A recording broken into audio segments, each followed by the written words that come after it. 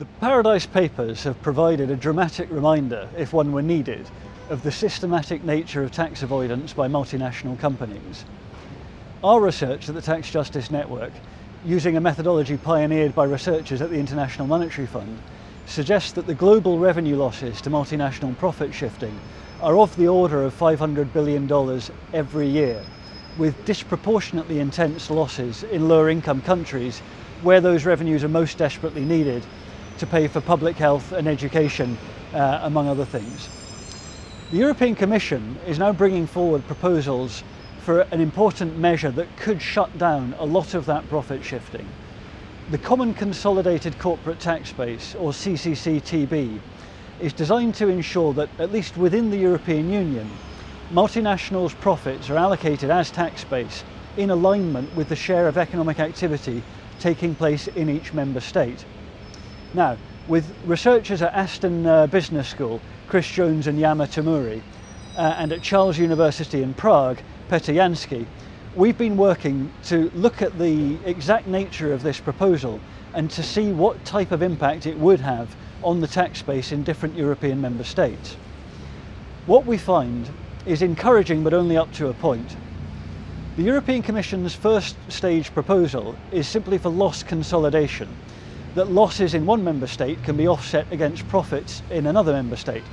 Now, the immediate impact of this, according to our analysis, would be to significantly reduce the size of the tax base in a large number of European Union member states without any obvious benefit, except perhaps to multinationals and their tax advisors.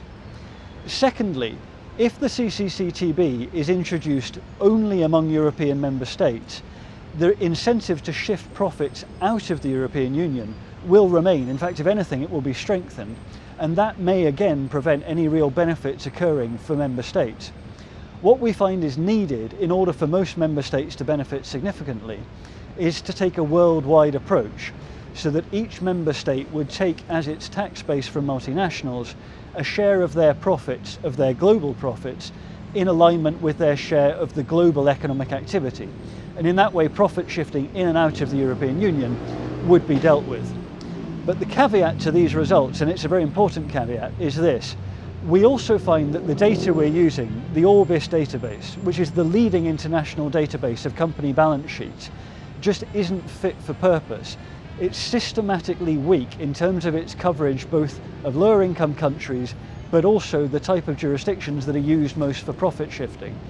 And that means our results are likely to significantly understate the scale of profit shifting and the potential benefits.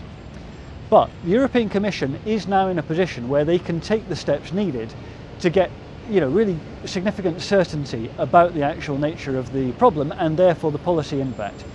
Using country-by-country reporting, an OECD standard for multinationals to report data to tax authorities based on an original proposal from the Tax Justice Network, the European Commission could more or less immediately have a pretty precise measure of the exact impact on tax bases in European member states that would result from introducing the Common Consolidated Corporate Tax Base. If they do that, our expectation is that they'll find very significant benefits to all member states except for the handful, Luxembourg, the Netherlands, Ireland, perhaps one or two others, that have really pursued profit shifting to their own benefit and everybody else's loss. But for the European Commission to go ahead now without undertaking that analysis would be at best irresponsible. And so that's the key step they have to take before taking this through the European Parliament and introducing it as a policy measure. If they do that, this could be the most dramatic step forward in cutting down multinational profit shifting that's been seen for decades.